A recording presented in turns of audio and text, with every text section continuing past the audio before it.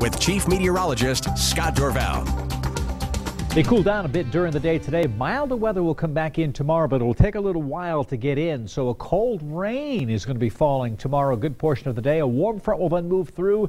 That'll turn some snow to rain in parts of the mountains. I'll detail all of that, but we could hit 55 on my 3-degree guarantee for the day tomorrow. Right now it's 24 in Stanley, 31 in McCall. It's 44 in Boise, down to 33 degrees in Twin right now, getting real cold. So colder will settle in tonight, and then clouds will overrun that. And so with that colder air in place, we'll have lower snow levels in the valley. Southeast winds overnight will actually make our temperatures. We're going to reach our low temperature tonight around 8 or 9 o'clock. It's going to start to rise as the wind picks up, and I think we'll be well into the 40s, probably hanging in the mid-40s tomorrow morning. Not so in Ontario. It'll get a little bit colder in Ontario. Here's the cloud cover kind of streaming in, following the jet stream here, but there's moisture coming in from the south and west. This will start to overspread the region overnight tonight, and then a warm front will push on through, and that'll change the colder weather. It'll bring in the warmer weather and replacing the colder weather. We'll get it right here. So here's the storm system right here. So there's rain out ahead of this. This is a warm front. It then slides through and shuts the precipitation off for a little while, maybe middle part of the day for the Treasure Valley,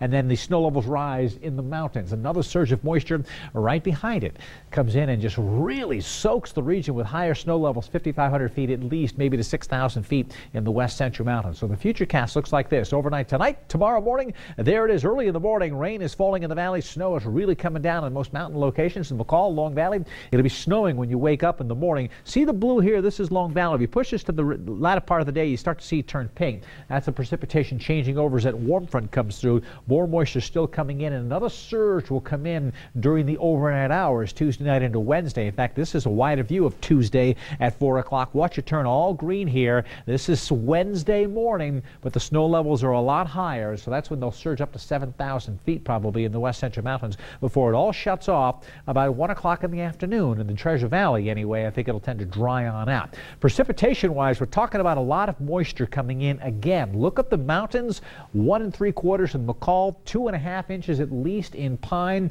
and look at Boise now, 1.2 inches. Instead of getting this downsloping from a southwest wind that dries out most of the Treasure Valley here, our wind is shifting a little more southwest and west, and that is not allowing the wind to sink down over the Oahe Mountains and dry out the region. So more moisture will ride up and over the mountains and central mountains. Basically, that brings more rain in, especially north of I-84 during the day, again, between overnight tonight through Wednesday morning. As far as snow cover goes, this is just 24 hours here. Actually, we're going to look all the way ahead to Thursday, and you see the snow, the little pink right here, that's 15 to 20 inches right there at the peak, 10 to 15 inches up in here. Brundage Mountain should do well. The Wallowa Mountain's doing well also. I want to show you the snow levels now. At 4,500 feet will then rise up to 5,500 feet. This is the west central mountains, so the base of Tamarack and McCall will turn over to rain.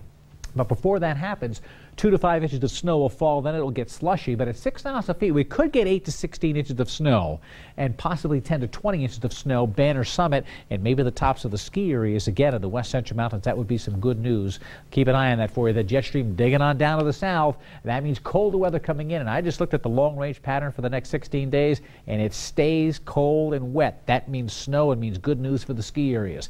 Temperatures in the 50. Periods of rain in the Treasure Valley early in the morning, a break in the middle part of the day, and then we'll get probably more showers as the day progresses. West central mountains, snow to rain, 2 to 5 inches of snow, 4,500 foot to 5,500 foot. It'll start to melt from low to high. In the east central mountains, snow showers around as well, and a good deal of snow, 3 to 8 inches between Stanley and Sun Valley. Magic Valley tomorrow, periods of rain likely, getting mild in Twin up to 56 degrees.